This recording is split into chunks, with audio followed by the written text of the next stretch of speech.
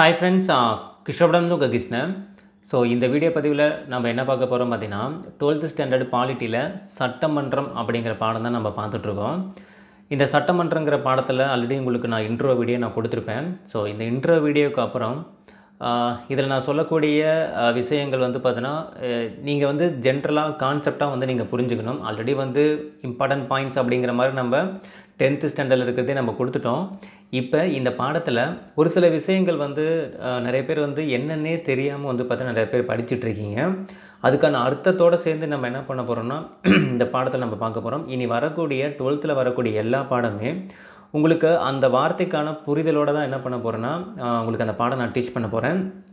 அதாவது for example வந்து பார்த்தோன்னா இப்போ சட்ட முன்வரைவு வந்து பார்த்தோன்னா நாடாளுமன்றத்தில் கொண்டு வராங்க அப்படின்னு வச்சுங்களேன். சட்ட முன்வரைவு கொண்டு வராங்கன்னா சட்ட முன்வரைவுனா என்ன தெரியாது.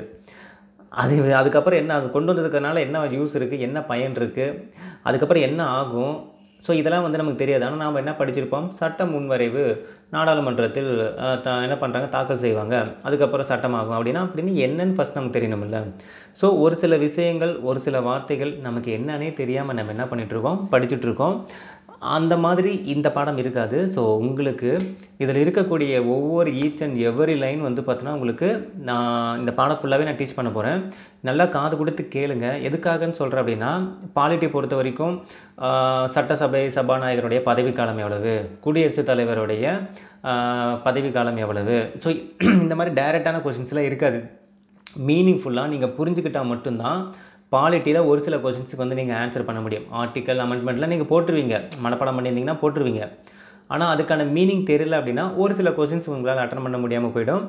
மெயினாக குரூப் 2 படிக்கிறவங்க, குரூப் 1 படிக்கிறவங்க கண்டிப்பாக இதுக்கான அர்த்தத்தோடு நீங்கள் தெரிஞ்சு படிக்கணும், சரிங்களா? இப்போ இந்த பாடத்தில் என்னென்ன விஷயங்கள்லாம் சொல்லியிருக்காங்க ஓகேங்களா அப்படிங்கிறத நான் சொல்லிடுவேன். எக்ஸாம் பாயிண்ட் ஆஃப் வியூவில் நீங்கள் எதை முக்கியமாக நோட் பண்ணி படிக்கணும், அதாவது எல்லாமே தான் முக்கியம். கான்செப்டாக தெரிஞ்சுக்கிட்டீங்க அப்படின்னா அதெல்லாம் எது கான்செப்டாக தெரிஞ்சுக்கிட்டிங்கன்னா கான்செப்ட்டு நமக்கு வந்து பார்த்தோன்னா மைண்டில் இருந்தாலே போதும். நம்ம அதை நோட்டில் எழுதணும்னு அவசியம் கிடையாது. எதெல்லாம் மறக்கக்கூடிய இன்ஃபர்மேஷனோ அதை மட்டும் நம்ம நோட்டில் எழுதினா போதும். மற்றது ஆட்டோமேட்டிக்காக நமக்கு இதுதான் வந்து சபாநாயகருடைய ஒர்க்கு அப்படிங்கிறத நம்ம மைண்டுக்குள்ளே போட்டுக்கிட்டால் போதும். ஆட்டோமேட்டிக்காக அதெல்லாம் மறக்காது. நார்மலாகவே சபாநாயகருடைய ஒர்க் இதுதான், மக்களவைனா இதுதான், மாநிலங்களவைனா இதுதான் அப்படிங்கிற மாதிரி நமக்கு தெரிஞ்சிடும். இதில் எது மறக்கக்கூடியதாக இருக்கிறதோ அதை மட்டும் நீங்கள் நோட்ஸ் எடுத்துகிட்டால் போதும். ஸோ அது நான் வந்து எதை நீங்கள் நோட் பண்ணணும் அப்படிங்கிறது நான் சொல்லுவேன். அதை மட்டும் நீங்கள் நோட் பண்ணிக்கிட்டால் போதும். ஸோ இதை ஜஸ்ட்டு நல்லா லிசன் பண்ணிவிட்டு இந்த பாடத்தை படித்து பாருங்கள், உங்களுக்கு கான்செப்டே புரிஞ்சிடும். இதுக்கப்புறம் நீங்கள் அந்த எந்த பாடம் படித்தாலும் உங்களுக்கு ரொம்ப ஈஸியாக தான் இருக்கும். ஏன்னா இதில் தான் வந்து உங்களுக்கு நாடாளுமன்றத்தை பற்றின ஒரு டீட்டெயிலும் சட்டமன்றத்தை பற்றின ஒரு டீட்டெயிலும் நமக்கு ஈஸியாக கிடைக்கும். ஃபஸ்ட்டு நிறைய பேருக்கு ஒரு சின்ன ஒரு டவுட் என்னென்னா, சார் சட்டமன்றம் அப்படின்னாலே நம்ம ஒவ்வொரு ஸ்டேட்லேயும் இருக்குமா, நம்ம தமிழ்நாடு ஸ்டேட்டில் சட்டமன்றம் நம்ம இதில் இருக்குல்ல சார், இதை சட்டமன்றம் சொல்லுவோமா, நாடாளுமன்றத்தில் இருக்கிறது சட்டமன்றம் சொல்லுவோமா அப்படிங்கிற மாதிரி நிறைய பேத்துக்கு ஒரு டவுட் இருக்கும். நல்லா கேட்டுங்க, சட்டமன்றம் அப்படிங்கிறது ஒரு பொதுவான வார்த்தை ஓகேங்களா. சட்டமன்றங்கிறது ஒரு பொதுவான வார்த்தை ஓகேங்களா. சட்டத்தை இயற்றக்கூடிய மன்றம் சட்டமன்றம். சட்டத்தை இயற்றக்கூடிய மன்றம் ஒவ்வொரு ஸ்டேட்லேயுமே இருக்கும் ஓகேவா. ஒவ்வொரு ஸ்டேட்லேயுமே இருக்கிறது வந்து பார்த்தீங்கன்னா உங்களுக்கு சட்டமன்ற பேரவை அப்படின்னு சொல்லுவாங்க ஓகேங்களா. இதுவே சென்ட்ரல் லெவலில் இருக்கக்கூடிய அந்த சட்டமன்றத்துக்கு நாடாளுமன்றம், ரெண்டு பேருமே சட்டமன்றம் தான். நான் சொல்கிறது புரியுதுங்களா? ஸோ நம்ம மாநிலத்தில் நம்ம யூஸ் பண்ணுறதுனால சட்டமன்றம், அது நம்ம தமிழ்நாடு மாநில சட்டமன்றம். இதுவே சென்ட்ரல் லெவலில் ஒரு மன்றம் சட்டமன்றம் கூட்டுறாங்கன்னா அதுக்கு பேர் நாடாளுமன்றம். மாநிலத்தில் கூட்டுற சட்டமன்றம் அந்த மாநிலத்துக்கு தேவையான சட்டங்கள், அந்த மாநிலத்துக்கு தேவையான விவாதங்கள், அந்த மாநிலத்துக்கு தேவையான தீர்மானங்கள், இது எல்லாமே வந்து பார்த்தோன்னா அந்தந்த மாநிலத்திலே நடக்கும் ஓகேவா. சட்டத்தை இயற்றக்கூடிய மன்றம் அந்த கூட்டத்தொடர் நடக்கும். இது ஒவ்வொரு ஸ்டேட்லையுமே நடக்கும். அதனால் அது கேரள சட்டமன்ற பேரவை அப்படிங்கன்னா அவங்களுக்கு நேம் இருக்கும், சரிங்களா.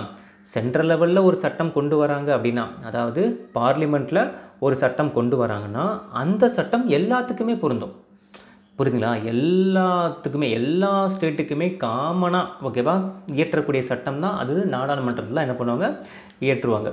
ஒவ்வொரு மாநிலத்துக்கு தேவையான சட்டங்கள் அந்த மாநிலத்தில் என்ன பண்ணுவாங்க, கொண்டு வருவாங்க, சரிங்களா. சரி ஓகே, இப்போ ரெண்டுக்கு உண்டான வித்தியாசம் புரிஞ்சுக்கலாம். சட்டமன்றங்கிறது ஒரு பொதுவான வார்த்தை ஓகேங்களா. இதில் ரெண்டு மன்றம், ரெண்டு வகையான சட்டமன்றம், ஒன்று நாடாளுமன்றம், இன்னொன்று ஒவ்வொரு மாநிலத்தில் இருக்கக்கூடிய சட்டசபையோ இல்லை சட்டமன்ற பேரவையோ ஓகேங்களா. சரி ஓகே, இதில் நான் இன்ட்ரோ ஆல்ரெடி நான் உங்களுக்கு கொடுத்துட்டேன், சரிங்களா. இன்ட்ரோ உங்களுக்கு நான் கொடுத்துட்டேன். இப்போ எதுலேருந்து ஸ்டார்ட் பண்ண போகிறோம் அப்படின்னு பார்த்தோன்னா 2.1 ஒன்றிய சட்டமன்றம், அதாவது நாடாளுமன்றம் சொல்லுவாங்க. நாடாளுமன்றம்னாலும் ஒன்று தான், பார்லிமெண்ட்னாலும் ஒன்று தான், ஒன்றிய சட்டமன்றம் அப்படின்னாலும் ஒன்று தான். ஓகே, நான் போட்டு நீங்கள் எல்லாத்தையும் கன்ஃபியூஸ் பண்ணிக்கூடாது. பாராளுமன்றம்னாலும் ஒன்று தான். பாராளுமன்றம், நாடாளுமன்றம், பார்லிமெண்ட்டு, ஒன்றிய சட்டமன்றம், தேசிய சட்டமன்றம், இது எல்லாமே ஒரே வார்த்தை தான். போட்டு எழுதி வச்சுக்கங்க, மறந்துடாதீங்க. சரிங்களா? ஸோ ஓகே, இப்போ என்ன கொடுத்துருக்காங்க பார்க்கலாம். நாடாளுமன்றம் ஒன்றிய சட்டமன்றம் அல்லது தேசிய சட்டமன்றம் என்று அறியப்படுகிறது. ஸோ நாடாளுமன்றத்துக்கு ஒன்றிய சட்டமன்றம் சொல்லுவாங்க, தேசிய சட்டமன்றம் அதாவது தேசிய லெவலில் இருக்குல்ல, இந்திய லெவலில் இருக்கக்கூடிய சட்டமன்றம் இருக்குல்ல, அதனால தான் அதை என்ன சொல்கிறாங்க, நாடாளுமன்றம் சொல்கிறாங்க. அதுவே முடிவுகளை எடுக்கக்கூடிய உச்ச அமைப்பு மற்றும் மக்களாட்சியின் அடையாளம். ஸோ ஒரு முடிவை எடுக்கிறதுக்கு உண்டான உச்ச அமைப்பு என்னென்னு அதுக்கப்புறம் எதுவுமே கிடையாது அப்படிங்கிற மாதிரி. அது எந்த இதுக்கு பொறுப்பு இருக்குது, நாடாளுமன்றத்துக்கு பொறுப்பு இருக்குது. ஓகேங்களா? அதுதான் வந்து பார்த்தோன்னா முடிவுகளை எடுக்கக்கூடிய அதாவது இப்போ நம்ம கோர்ட்டுன்னு நம்ம போகிறோம்ல, கேஸ் போட போகிறோம் அப்படின்னா, கேஸ் போடுறதுக்கு அந்த வழக்கு வந்து இது பண்ணுறதுக்கு நீதிமன்றத்தில் உச்ச வரம்பு எது, உச்ச நீதிமன்றம். அதுக்கப்புறம் எதுவுமே கிடையாது. நான் சொல்லுவாங்க பார்த்து சுப்ரீம் கோர்ட் வரையும் போகிறேன் அப்படிங்கிற மாதிரி. அது மாதிரி பார்லிமெண்ட்டுங்கிறத உச்ச வரம்பு, அதுக்கப்புறம் எதுவுமே கிடையாது. ஓகேங்களா? எதுனாலும் கடைசியாக ஃபினிஷ் பண்ணுறது பார்லிமெண்ட்டில் தான். சரி, ஓகே. மக்களின் நலன் சார்ந்த பிரச்சனைகள், அதுக்கப்புறம் அது சம்பந்தமான விவாதங்கள், அரசியலமைப்பில் சட்டங்களை இயற்றுவதற்கும் திருத்துவதற்கும் பதிலளிக்கக்கூடிய கடமைப்பட்ட சக்தி வாய்ந்த தளம் நாடாளுமன்றம். ஸோ நாடாளுமன்றம், பார்லிமெண்ட்டுங்கிறது எதுக்காக யூஸ் ஆகுது, மக்களுக்கு ஏதாவது திட்டங்கள் கொண்டு வரத்துக்கோ, இல்லை வந்து பார்த்தோன்னா புதுசாக வந்து பார்த்தோன்னா சட்டங்கள் இயற்றுவதற்கோ, இல்லை மக்களுக்கு தேவையான ஒரு சட்டத்தில் ஒரு திருத்தம் கொண்டு வரத்துக்கு, இது எல்லாத்துக்குமே என்ன யூஸ் ஆகுது அப்படின்னு பார்த்தோன்னா நாடாளுமன்றம் தான். ஸோ நாடாளுமன்றத்தோட மிகப்பெரிய ஒரு பொறுப்பே சட்டம் இயற்றுறது. புதுசாக ஒரு சட்டம் கொண்டு வராங்க. ஓகேங்களா? இப்போ குழந்தைகள் வந்து பார்த்தோன்னா இந்த மாதிரி பாலியல் துன்புறுத்தல் கொண்டு வராங்கன்னா அவங்களுக்கு மரண தண்டனை கொடுக்கறதுக்காக போக்சோ சட்டம் கொண்டு வந்தாங்களா? ஸோ அது வந்து பார்த்தோன்னா ஒரு புதுசாக சட்டம் இயற்றுறது. திருத்தம் அப்படின்னா அதுக்குள்ளே இப்போ ஆல்ரெடி ஒரு போக்சோ சட்டத்தில் கொண்டு வந்தாங்க, ஆனால் அதில் வந்து மரண தண்டனைங்கிறது கொண்டு வரல அப்படின்னா இப்போ என்ன பண்ணுவாங்க, ஓகே அந்த போக்சோ சட்டத்தில் நம்ம ஆயுள் தண்டனை தான் கொடுக்குறதா நம்ம சொல்லியிருந்தோம், இப்போ வந்து நம்ம என்ன பண்ண போகிறோம், மரண தண்டனையே கொடுத்துடலாம் அப்படின்ட்டு என்ன பண்ணுவாங்க, அந்த சட்டத்தில் ஒரு திருத்தம் பண்ணுவாங்க. இந்த மாதிரி தப்பு செய்பவர்களுக்கு இதுக்கு முன்னாடி வந்து பார்த்தோன்னா ஆயுள் தண்டனையாக இருந்துச்சு, இப்போ வந்து பார்த்தோன்னா இதே தப்பை செய்கிறவங்களுக்கு மரண தண்டனை விதிக்கப்படும் அப்படின்னு திருத்தம் பண்ணுவாங்க. அப்போ திருத்தம் பண்ணுறாங்கல்ல, திருத்தம் பண்ணும்போது கடைசியாக எத்தனாவது திருத்தம் பண்ணியிருப்பாங்கன்னு பார்ப்பாங்க. அதுக்கு அடுத்த கவுண்ட் எடுத்துப்பாங்க. இப்போ ஃபார் எக்ஸாம்பிள் இப்போ ஒரு எக்ஸாம்பிள் சொல்கிறேன். இப்போ 100 திருத்தம் பண்ணியிருக்காங்க, அரசியலமைப்பில் டோட்டலாக ஒரு 100 திருத்தம் பண்ணியிருக்காங்க அப்படின்னா அடுத்த திருத்தத்தை என்ன பண்ணிப்பாங்க, 101வது திருத்தம் அப்படின்னு எடுத்துப்பாங்க. இல்லையா, இது ரிலேட்டடாக ஆல்ரெடி ஒரு திருத்தம் பண்ணியிருந்தாங்கன்னா அந்த கவுண்ட்டில் போய் என்ன பண்ணிப்பாங்க, இந்த திருத்தத்தை எடுத்துப்பாங்க. சரிங்களா? அப்போ சட்டம் இயற்றத்துக்கும் சரி, அந்த சட்டத்தில் திருத்தம் கொண்டு வரத்துக்கும் சரி, எல்லாத்துக்குமே நாடாளுமன்றத்தோட ஒரு பங்கு இருக்குது. நாடாளுமன்றம் கூட்டாமல் இது எதுவுமே பண்ண முடியாது. ஓகே, இதுதான் சொல்லியிருக்காங்க. இது ஆல்ரெடி தெரிஞ்சவங்க ஒன்றும் பிரச்சனை கிடையாது. சரிங்களா? தெரியல சார், எனக்கு தெரியாது சார், நான் தெரிஞ்சுக்கிறேன் அப்படிங்கிறவங்க கற்றுக்கலாம். அடுத்தது ஒரு பாக்ஸில் கொடுத்துருக்காங்க, சட்ட முன் வரைவுகளுக்கான ஒப்புதல் அளித்தல், பல்வேறு தீர்மானங்கள் மற்றும் நிகழ்வுகள் குறித்து விவாதம் நடத்துதல் போன்றவற்றிற்காக திட்டமிடப்பட்ட ஒரு காலவரையில் நாடாளுமன்றம் கூடுவதைத்தான் கூட்டத்தொடர் என்கிறோம். இப்போ ஒரு பாக்ஸில் கூட்டத்தொடர்னு என்னென்னு கொடுத்துருக்காங்க, அதேமாதிரி ஒரு வருஷத்தில் எத்தனை கூட்டத்தொடர் நடக்கும் அப்படிங்கிறதும் கொடுத்துருக்காங்க. ஃபஸ்ட்டு கூட்டத்தொடர்னா என்ன, கூட்டத்தொடர்னா ஒன்றும் கிடையாது, பார்லிமெண்ட் கூடுதல்ல எல்லோரும் வந்து உட்காந்துருக்காங்கல்ல, அதுதான் கூட்டத்தொடர்னு சொல்கிறாங்க. வருஷத்தில் 3 தடவை வந்து பார்த்தீங்கன்னா என்ன பண்ணுவாங்க, அதை வந்து கூட்டத்தொடர் வந்து கூட்டுவாங்க. ஸோ அந்த 3 கூட்டத்தொடர் வந்து பார்த்தீங்கன்னா ஒன்று வந்து ஃபஸ்ட்டு அதுக்கு முன்னாடி என்ன சொல்கிறாங்க, அந்த கூட்டத்தொடர் என்ன பர்பஸ்க்காக அப்படிங்கிறது மென்ஷன் பண்ணியிருக்காங்க. என்ன பர்பஸ்க்காக, சட்ட முன் வரைவுகளுக்கான ஒப்புதல். சட்ட முன் வரைவு அப்படின்னா இப்போ ஒரு சட்டம் கொண்டு வர போகிறாங்க. ஃபார் எக்ஸாம்பிள் தான் சொல்கிறேன், இப்போ போக்சோ சட்டம் ஒன்று கொண்டு வர போகிறாங்க. குழந்தை பாலியல் வன்முறை பண்ணுறவங்களுக்கு போக்சோ சட்டம் அப்படின்னு கொண்டு வந்து இவங்களை கைது பண்ணணும் அப்படின்னு ஒரு சட்டத்தோட நேம் போக்சோ சட்டம். இந்த சட்டத்தை கொண்டு வரணும் அப்படின்னா ஃபஸ்ட்டு என்ன பண்ணுவாங்க, சட்ட முன் வரைவு. அதாவது சட்டம் கொண்டு வரத்துக்கு முன்னாடி நம்ம போய் கொடுக்குறோம்ல, இந்த மாதிரி கொண்டு வரலாங்க அப்படின்னு நம்ம சொல்கிறோம்ல, அதை தான் என்ன சொல்கிறாங்க, சட்ட முன் வரைவு. இப்போ நான் ஒரு காலேஜில் சேரணும் அப்படின்னா ஃபஸ்ட் அப்ளிகேஷன் ஃபார்ம் ஃபில் பண்ணி கொடுக்குறோமா, ஃபில் பண்ணி கொடுத்ததுக்கப்புறம் தானே நம்ம அந்த காலேஜ்லேயே நம்ம சீட்டு வாங்குகிறோம். அது மாதிரி காலேஜில் சேர்கிறதுக்கு அப்ளிகேஷன் ஃபார்ம் ஃபில் பண்ணி கொடுக்குறோம்ல, அதுதான் சட்ட முன் வரைவு. அதுக்கப்புறம் வந்து அங்கே இருக்கிற அட்மினிஸ்ட்ரேஷன், அங்கே இருக்கக்கூடிய எல்லாருமே ஒத்துக்கிட்டு ஓகே அப்படின்னு சொன்னதுக்கப்புறம் தான் என்ன பண்ணுறோம், நம்ம காலேஜ்லேயே நம்ம சீட் கிடைக்குது. ஓகேவா? அப்போ அப்ளிகேஷன் ஃபார்ம் அப்படின்னு சொல்கிறது தான் இந்த இடத்துல என்ன சொல்கிறாங்க, சட்ட முன் வரைவு. அந்த சட்ட முன்வரைவு 2 அவையிலையும் ஒத்துக்கிட்டு குடியரசுத் தலைவர் கையெழுத்து போட்டு வந்ததுக்கப்புறம் தான் என்ன நடக்கும், இது போக்சோ சட்டம்னே ஒரு பேர் இருக்கும். அதுக்கு முன்னாடி என்ன இருக்கும், போக்சோ சட்ட முன்வரைவு. அதாவது இங்கிலீஷ் என்ன சொல்லுவாங்க, பில்னு சொல்லுவாங்க. ஓகேங்களா, என்னது பில்னு சொல்லுவாங்க. இல்லையா அவங்களுக்கு மசோதா அப்படின்னு கூட சொல்லுவாங்க. சரிங்களா, அப்போ மசோதா, சட்ட முன்வரைவு, பில், இது மூணுமே வந்து பார்த்தோன்னா ஒன்று தான். அப்போ ஒரு ஒரு இது கொண்டு வராங்க. ஓகேவா, அது வந்து சட்டமாக மாறணும் அப்படின்னா அதுக்கு முன்னாடி அது பேர் என்ன சொல்லுவாங்க, மசோதா தான் சொல்லுவாங்க. போக்சோ சட்ட மசோதா அப்படி தான் சொல்லுவாங்க. அந்த மசோதா எல்லாமே வந்து அப்ரூவல் வாங்கி குடியரசுத் தலைவருக்கு அப்புறம் அந்த 2 அவையிலையும் ஒத்துக்கிட்டு குடியரசுத் தலைவர் அப்ரூவல் வாங்கினதுக்கு அப்புறம் தான் அதை போக்சோ சட்டம்னு சொல்லுவாங்க. அதுக்கு முன்னாடி போக்சோ சட்ட முன்வரைவு, போக்சோ சட்ட மசோதா, போக்சோ பில் அப்படின்னு தான் சொல்லுவாங்க. சரிங்களா, அதுதான் சொல்கிறாங்க சட்ட முன்வரைவுகளுக்கான ஒப்புதல் அளித்தல். இதெல்லாம் வந்து அந்த கூட்டத்தொடரில் நடக்கும், நாடாளுமன்ற கூட்டத்தொடரில் நடக்கும். ஓகே, பல்வேறு தீர்மானங்கள் மற்றும் நிகழ்வுகள் குறித்து விவாதம் நடத்துதல். பல்வேறு தீர்மானங்கள் என்ன, தீர்மானங்கள் எது ரிலேட்டடாக இருக்கலாம். தீர்மானங்கிறது ஒருத்தரை இப்போ சபாநாயகரை வந்து பதவி நீக்கிறதுக்கோ, இல்லை குடியரசுத் தலைவர் மேலே வந்து பத்தனை இருக்கக்கூடிய அவர் மேலே ஒரு அவதூறு இது பண்ணி அவர் பதவி நீக்கிறதுக்கும் அந்த மாதிரி தீர்மானங்கள்ங்கிறது கொண்டு வருவாங்க. ஓகேங்களா, அந்த தீர்மானங்கள் பற்றி விவாதம் நடத்துறதுக்கும் சரி. அதுக்கப்புறம் என்ன சொல்கிறாங்க, பல்வேறு நிகழ்வுகள், ஏதாவது ஒரு இன்சிடென்ட் நடந்திருக்குன்னு வச்சுக்கோங்க. நம்ம இந்தியாவில் இப்போ ஏதாவது இன்சிடென்ட், இப்போ கொரோனா சம்மந்தமாக நடந்திருக்கு, இப்போ இதுக்காக ஒரு கூட்டத்தொடர் கூட்டுறாங்கன்னா இது சம்மந்தமாக என்ன பண்ணுவாங்க, விவாதிப்பாங்க. நாட்டில் என்ன பண்ணலாம், ஏது பண்ணலாம் அப்படிங்கிற மாதிரி விவாதிப்பாங்க.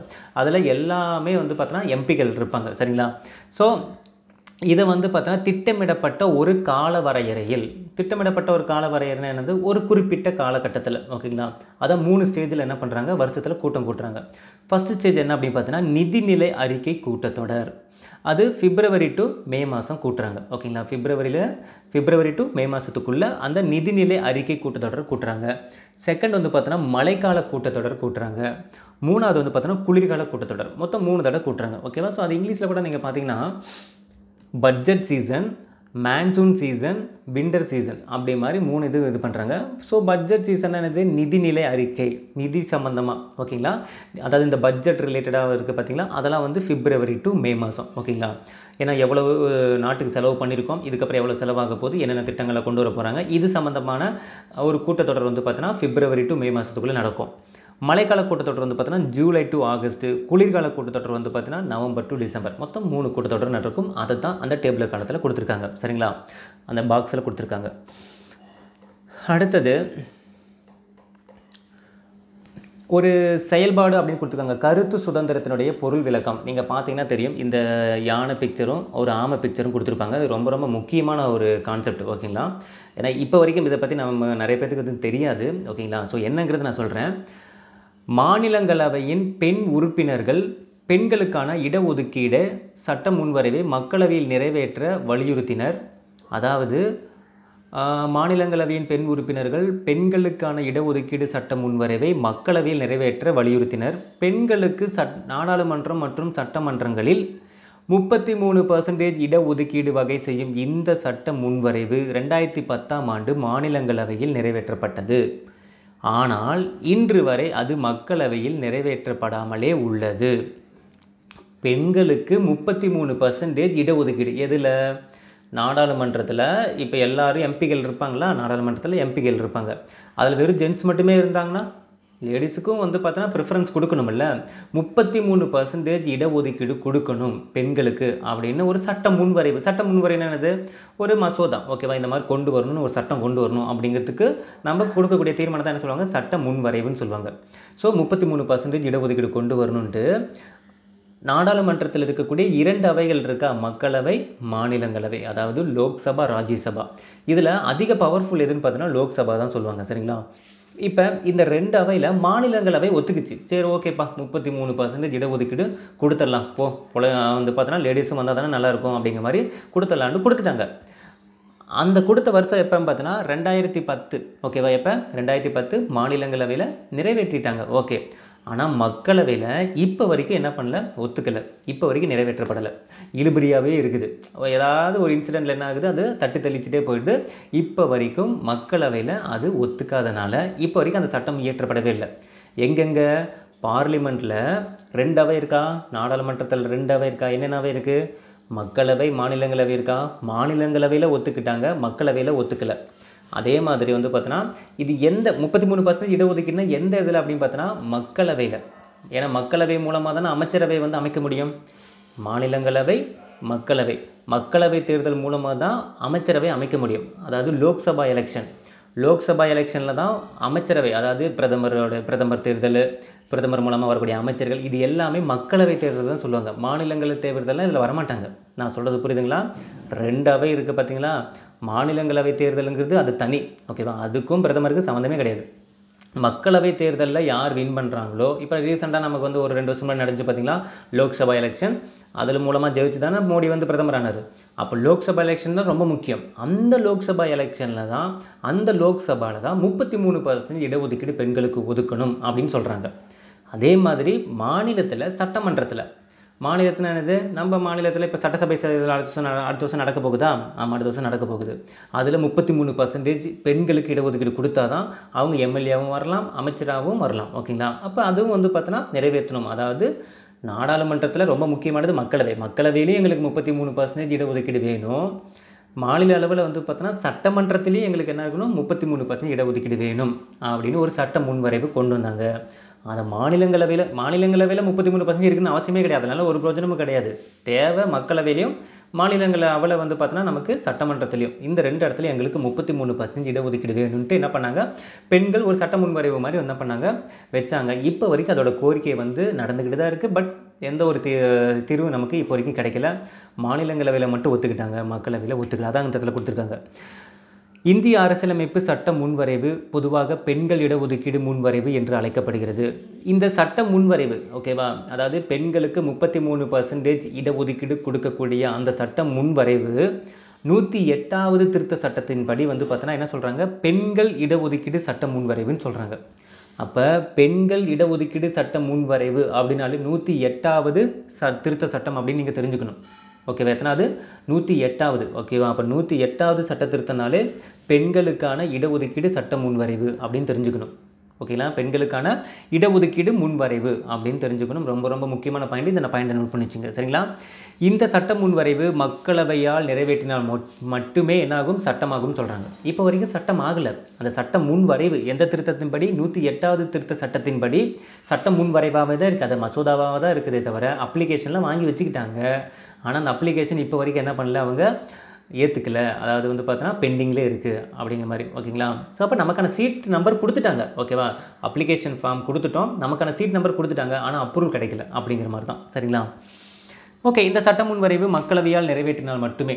அப்போ அந்த நம்ம ஒரு காலேஜில், இப்போ நான் காலேஜ் ஸ்டூடெண்ட்டுப்பா, நான் போய் காலேஜில் அப்ளிகேஷன் ஃபார்ம் கொடுக்குறேன்ப்பா, அங்கே 2 பேர் இருக்காங்கப்பா, சேர்மன், வைஸ் சேர்மன் 2 பேர் இருக்காங்க. சேர்மன்கிறது மக்களவைன்னு வச்சுக்கோங்க, ஒயிட் சேர்மன்கிறது மாநிலங்களவைன்னு வச்சுங்க. ஒயிட் சேர்மன் அப்ரூவல் கொடுத்துட்டாரு, ஆனால் சேர்மன் அப்ரூவல் கொடுக்கல.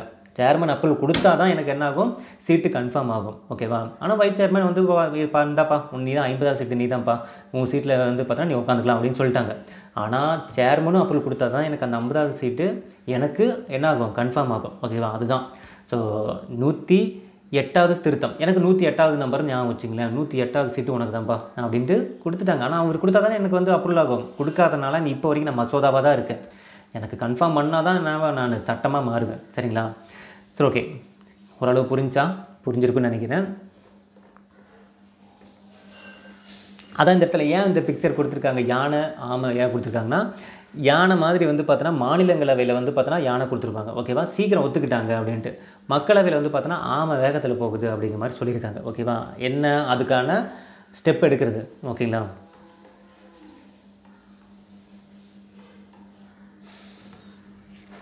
ஓகே, முடிச்சிச்சு. அது தனி பாக்ஸு. அந்த கூட்டத்தொடர் வந்து ஒன்று தனி. அதுக்கப்புறம் வந்து பார்த்தோன்னா இந்த இடஒதுக்கீடு, இந்த 2மே வந்து பார்த்தோன்னா செப்பரேட்டானது. ஓகே, இப்போ நம்ம என்ன பார்த்துட்டு இருந்தோம், அதுக்கு முன்னாடி நாடாளுமன்றத்தை பற்றி பார்த்துட்டு இருந்தோமா? ஓகே, நாடாளுமன்றத்தில் 2 முக்கியமான அதிகாரங்கள் மற்றும் பணிகள் உள்ளன. நாடாளுமன்றத்தில் 2 முக்கியமான அதிகாரங்கள், அதுக்குண்டான ரெஸ்பான்சிபிலிட்டி இருக்குது. என்னென்னா சட்ட அதிகாரம், நிதி அதிகாரம். நாடாளுமன்றத்தில் 2 முக்கியமான ஃபங்க்ஷன், பணிகள் இருக்குது. என்னென்னா ஒன்று வந்து சட்ட அதிகாரம், இன்னொன்று வந்து பார்த்தோன்னா நிதி அதிகாரம், ஓகேங்களா? ஸோ அது என்னென்னு இங்கிலீஷ்லையும் சொல்லிட்டுமா?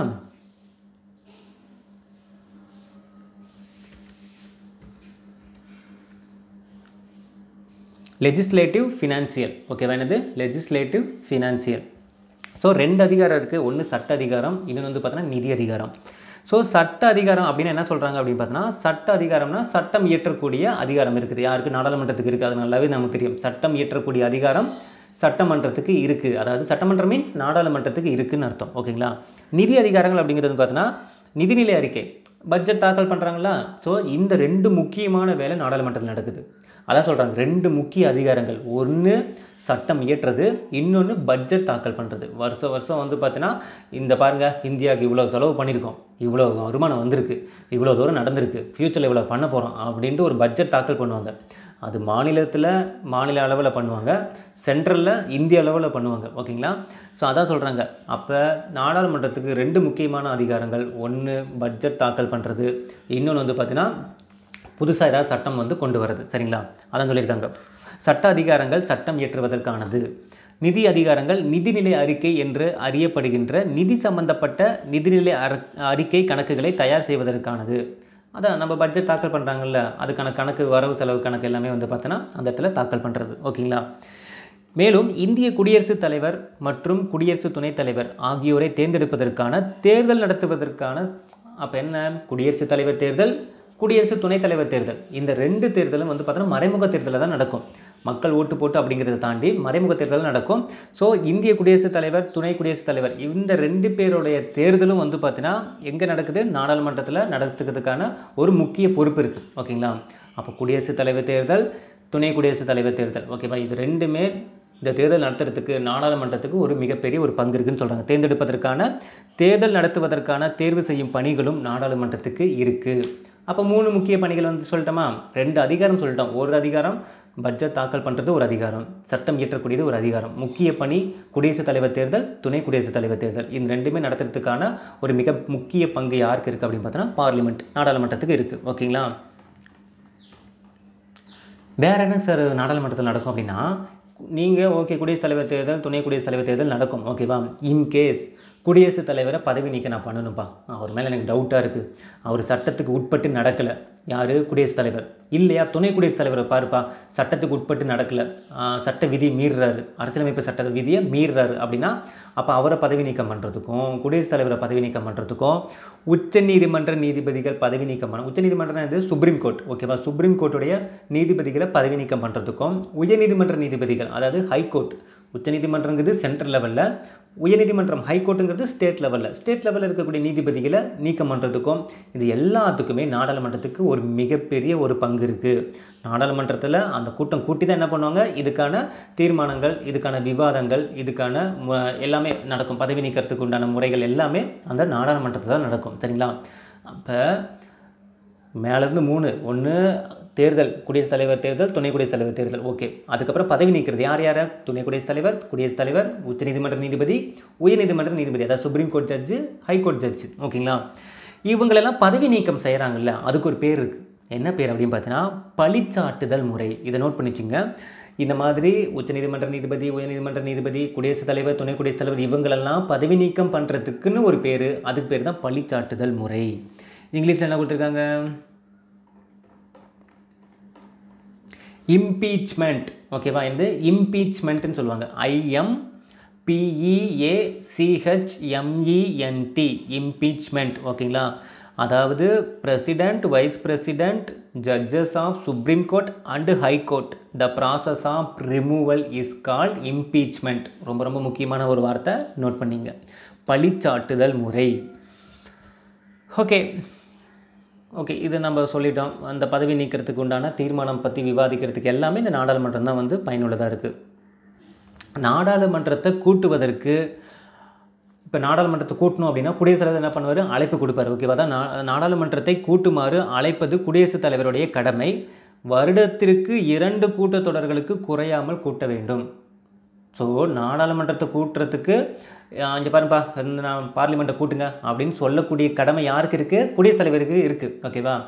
நெக்ஸ்ட்டு வருஷத்தில் 3 கூட்டத்தொடர் சொல்லியிருந்தேனா, மேலே நான் சொல்லியிருந்தேன் 3 கூட்டத்தொடர் சொல்லியிருந்தேனா. ஒன்று வந்து பார்த்தோன்னா நிதிநிலை அறிக்கை, அடுத்து வந்து பார்த்தோன்னா மழைக்கால கூட்டத்தொடர், அதுக்கப்புறம் வந்து பார்த்தோன்னா குளிர்கால கூட்டத்தொடர். 3 கூட்டத்தொடர். ஆனால் மினிமம் 2 கூட்டமாச்சும் கூட்டிடணும். 3 கூட்டம் கூட்டுவாங்க, வருஷத்தில் 3 கூட்டம் கூட்டுவாங்க. ஆனால் மினிமம் 2 கூட்டமாச்சும் கூட்டினு இன்கேஸ் ஏதாவது முடியாத சுச்சுவேஷன், இந்த கொரோனா சீசன்லாம் இருக்குது பார்த்தீங்களா, இந்த டைமில் 2 கூட்டமாச்சும் கூட்டியிருந்தாங்கன்னா ஓகே தான். ஓகேவா?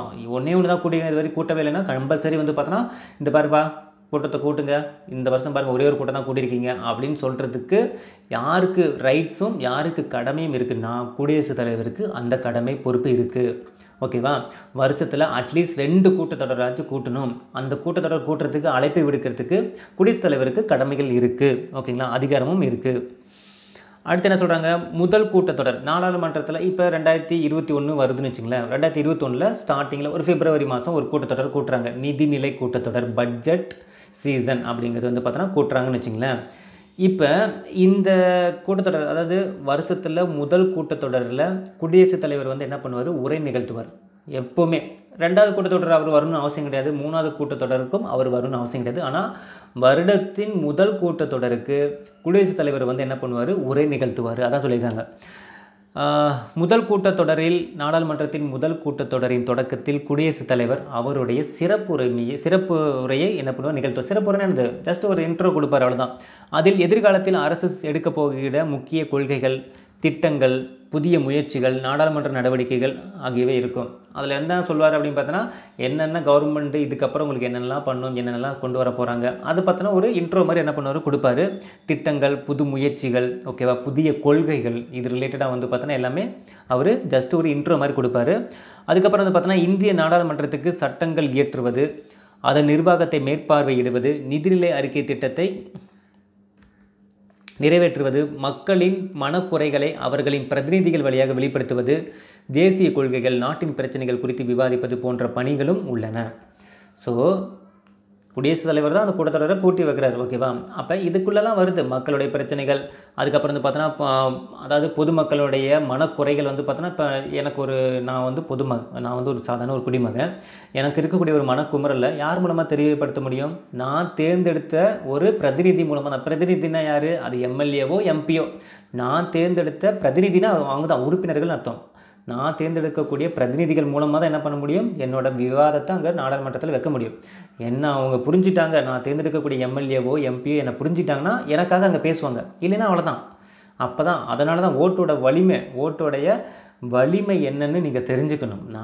நம்மளுடைய குறைகளை நம்மளை புரிஞ்சுக்கிட்டவங்க மட்டும் தான் சொல்ல முடியும். ஓகேவா? நீங்கள் காசுக்காகவோ இல்லை பொருளுக்காகவோ இல்லை உங்களுடைய ஆதாயத்துக்காக நீங்கள் ஓட்டு போட்டிங்கன்னா நீங்கள் எப்படி காசு எதிர்பார்க்குறீங்களோ அவங்ககிட்டேருந்து ஓட்டுக்காக, அவங்களும் என்ன பண்ணுவாங்க, அங்கே நாடாளுமன்றத்தில் காசுக்காக மட்டும்தான் அங்கே இருப்பாங்க.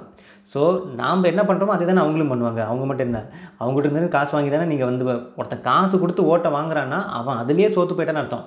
ஒரு எம்எல்ஏ ஒரு எம்பி காசு கொடுத்து ஓட்டு வாங்குறான்னா அந்த இடத்துல அவன் வந்து அவனுடைய குவாலிட்டி என்ன, அவனுடைய கேரக்டர் என்ன, அவனுடைய பிஹேவியர் என்னன்னு அங்கேயே தெரிஞ்சு போச்சு. அவ்வளோதான், முடிஞ்சு போச்சு. அடுத்து வரக்கூடிய 5 வருஷம் நமக்கு ஆப்பு தான், அவன் மூலமாக நமக்கு ஆப்பு தான். நீ 1000 ரூபா 5000 ரூபா 6000 வாங்கி நீ ஓட்டை போட்ட அப்படின்னா 5 வருஷத்துக்கு இந்த பக்கம் உனக்கு 60,000 ரூபா 6 லட்சம் போயிருக்கும். அது உனக்கே தெரியாது. ஓகேங்களா? அப்போதைக்கு இருக்கக்கூடிய சந்தோஷத்தை மட்டும் தான் நீ பார்க்குற. ஏன்னா அவங்க வச்சது உனக்கு ஸ்லோ பாய்சன். பயங்கர பசியில் இருக்கும்போது உனக்கு சிக்கன் பிரியாணி போட்டு பயங்கரமாக டேஸ்ட்டாக வந்து பார்த்தோன்னா சிக்கன் பிரியாணி செஞ்சு உனக்கு கொடுக்குறாங்க. சாப்பிடும்போது ருசியாக சூப்பராக இருக்கும் அப்போதைக்கு. ஆனால் அந்த சிக்கன் பிரியாணி அது சிக்கன் கிடையாது, நாய்க்கறி பிரியாணி தான் அப்படின்னு எப்போ தெரிய வரும்னா, நீ சாப்பிட்டு முடிச்சதுக்கப்புறம் தெரியாது. ஓகேவா? ஒரு மாதம் 2 மாதம் கழித்து அதுக்கான ரியாக்ஷன் தெரியும். அப்போ உட்காந்து அவதிப்படுவோம், ஐயோ வயிற்றை கலக்குது, வயிற்று கடை முடங்குது, ஒரு மாதிரி பண்ணுதுன்னு அப்போ நீ புலம்புவேன். ஸோ அவங்க வச்சது டேஸ்ட்டு மட்டும் கிடையாது, ஸ்லோ பாய்சனும் கூட. அது 5 வருஷத்துக்கு உன்னை போட்டு ஆட்டி எடுத்துரும். அது உனக்கு தெரியாது. அப்போதைக்கு டேஸ்ட்டாக இருக்குது நக்கிட்டு நான் என்ன பண்ணிக்கிறேன், நீயும் ஓட்டை போட்டு போயிடுற. ஓகேவா? சரி, ஓகே, பேசினா அப்படி போயிடுது. அடுத்தது என்னது, இப்போ வரைக்கும் நம்ம என்ன பண்ணிட்டோம், ஓரளவு நாடாளுமன்றம்னா என்னென்னு நம்ம பார்த்துட்டோமா. நாடாளுமன்றத்தோடைய பணிகள் என்ன, அவங்களுக்கு என்ன அதிகாரங்கள் இருக்குது, என்னென்ன தீர்மானங்கள் எல்லாமே நம்ம பார்த்துட்டோம். கூட்டத்தொடர் இது எல்லாமே நம்ம பார்த்துட்டோம். அடுத்த வீடியோவில் என்ன பார்த்தீங்கன்னா 30 நிமிஷம் ஆயிடுச்சு. ஒவ்வொரு 30 நிமிஷத்துக்கு ஒரு வீடியோ கொடுக்குறேன். இப்போ நாடாளுமன்றத்தை பார்த்தினா ஒரு டீட்டெயிலான ஒரு இன்ஃபர்மேஷன் உங்களுக்கு கிடச்சிருக்கும். அடுத்தது நாடாளுமன்றத்தில் மக்களவை மாநிலங்களவை 2 இருக்குது. அடுத்து என்ன பார்க்க போகிறோம்னா மக்களவைனா என்ன, மக்களவையோடைய பொறுப்புகள் என்ன, என்ன நடக்கும் மக்களவையில், என்னென்ன அதிகாரங்கள் அவங்களுக்கு இருக்குது, மக்களுடைய தலைவர் யார், அவருக்கு என்னென்ன அதிகாரங்கள் இருக்குது, மக்களவை அதாவது மக்களவை லோக்சபா, அந்த லோக்சபா கூட்டத்தொடரில் என்னென்னலாம் நடக்கும், என்னென்ன அதிகாரங்கள்லாம் இருக்குது, மாநிலங்களவைக்கு என்னென்ன அதிகாரங்கள்லாம் இருக்குது, இந்த ரெண்டுக்கு உண்டான வித்தியாசம் அடுத்தடுத்த வீடியோவில் கொடுக்க போகிறோம். அடுத்த வீடியோவில் மக்களவை பற்றி டீட்டெயிலாக சொல்லிடுவேன். சொல்லிட்டுனா இவ்வளோதானா, ஓ லோக்சபானாலே இவ்வளோதான்ப்பா அப்படின்னு உனக்கு ஃபுல் டீட்டெயில் வந்துடும். அடுத்து ராஜ்யசபா மாநிலங்களவையில் என்னென்ன நடக்கும், என்னென்னது ரெண்டுக்கு உண்டான வித்தியாசம் உங்களுக்கு கிளியராக புரிஞ்சிடும். எதுக்கு ரெண்டு அவை, ஒரு அவையே போதுமே அப்படின்லாம் ஒரு டவுட் இருக்கும். இந்த ரெண்டுக்கு உண்டான எல்லா டவுட்டும் உங்களுக்கு சாதாரணமாக என்னென்ன டவுட்டெல்லாம் வருமோ அந்த டவுட் எல்லாமே உங்களுக்கு கிளியர் பண்ணிவிடுவேன். ஏன்னா எனக்கு அந்த டவுட்டில் வந்துச்சு இல்லை. சாதாரணமாக உங்களோட இடத்துலேருந்து பார்க்கும்போது என்னென்ன டவுட் உங்களுக்கு வரும்னு எனக்கு ஓரளவு தெரியும். அதை வச்சு உங்களோட டவுட் எல்லாமே கிளியர் பண்ணிவிடுவேன். இந்த பாடம் எதுக்காக இவ்வளோ சூரத் நடத்துகிறேன்னா, இதை நீங்கள் எக்ஸாமுக்கு படிக்கணும் அப்படிங்கிறதெல்லாம் கிடையாது. நீங்கள் எக்ஸாமுக்கு வந்து படிங்க, மனப்பாடம் பண்ணி எழுதுங்க, எனக்கு அது பிரச்சனையே கிடையாது. ஏன்னா அப்படி தான் நான் பண்ணுவீங்க மேக்ஸிமம். இந்த புரிதல் இருக்கணும். ஜென்ரலாக ஒரு இந்தியன் சிட்டிசன், ஒரு இந்திய குடிமகன் இதை பற்றி டீட்டெயிலாக தெரிஞ்சுக்கணும். நீங்கள் அரசு ஊழியராக வேறு ஆக போகிறீங்க. இதை பற்றி தெரியாமல் யாராவது கேள்வி கேட்டு தப்பாக சொல்லிட்டீங்கன்னா அது உங்களுக்கு தான் வந்து பார்த்தோன்னா ஒரு இத்தனை வருஷம் படித்ததுக்கு ஒரு அர்த்தமே இல்லாமல் போயிடும். சரிங்களா? ஸோ அதனால் ஜென்ரலாக தெரிஞ்சுக்கணும், என்ன தான் அப்படின்னு தெரிஞ்சுக்கணும்னு நினச்சிக்கங்க. இது ஒரு பாடமாக உட்காந்துட்டு சார் குறித்து கொடுங்க சார், முக்கியமான பாயிண்ட் குறித்து கொடுங்க, தயவு செஞ்சு அந்த மாதிரி கேட்காதீங்க. நான் நடத்தினதை போய் புக் எடுத்து பாருங்கள். இது நீ காது கொடுத்து கேட்டிருந்தீங்கன்னா இது ஒன்றுமே இல்லை. இதில் என்ன நோட் பண்ண வேண்டியது இருக்குது, இப்போ வரைக்கும் நான் நடத்துனதில் என்ன நோட் பண்ண வேண்டியது இருக்குது, ஒன்றுமே கிடையாது. நீங்கள் ஜென்ரலாக இது திங்க் பண்ணிக்கணும், ஓ இதெல்லாமா அப்படின்னு அது ஒரு கதையாக படித்து பாருங்கள், ஒன்றுமே இருக்காது. இதில் மறக்கக்கூடிய பாயிண்ட் என்ன, 108வது அரசியலமைப்பு சட்ட திருத்தம், அதை மட்டும் நோட் பண்ணி வச்சுக்கோ, முடிஞ்சு போச்சு. அந்த எந்த வார்த்தையை மறக்கிற மாதிரி இருக்கோ, எந்த கீவேர்டு மறக்கிற மாதிரி இருக்கோ அதை மட்டும் நோட் பண்ணி வச்சுக்கோங்க. அவ்வளோதான். பெண்களுக்கான 33% இடஒதுக்கீடு 108வது சட்ட திருத்தம் அப்படிங்கிற மாதிரி நோட் பண்ணி வச்சுக்கோங்க. அதுக்கப்புறம் என்ன சொன்னோம், இம்பீச்மெண்ட்னு ஒரு வார்த்தை சொன்னோம், அந்த வார்த்தையை நோட் பண்ணிங்க. அவ்வளோதான். மீது எல்லாமே ஜென்ரலான ஒரு இன்ஃபர்மேஷன். ஓகே, ஒரு ஸ்டோரியான ஒரு இன்ஃபர்மேஷன். சரிங்களா? சரி, ஓகே. இந்த இன்ஃபர்மேஷன் உங்களுக்கு பிடிச்சி நினைக்கிறேன். மீண்டும் அடுத்த ஒரு தகவலோடு சந்திக்கலாம். அடுத்தது லோக்சபா மக்களவை பற்றி டீட்டெயிலாக பார்க்கலாம். ஓகேவா? ஸோ மீண்டும் அடுத்த ஒரு தகவலோடு சந்திக்கலாம். இது கிஷோரம் கிருஷ்ணன். தேங்க்யூ.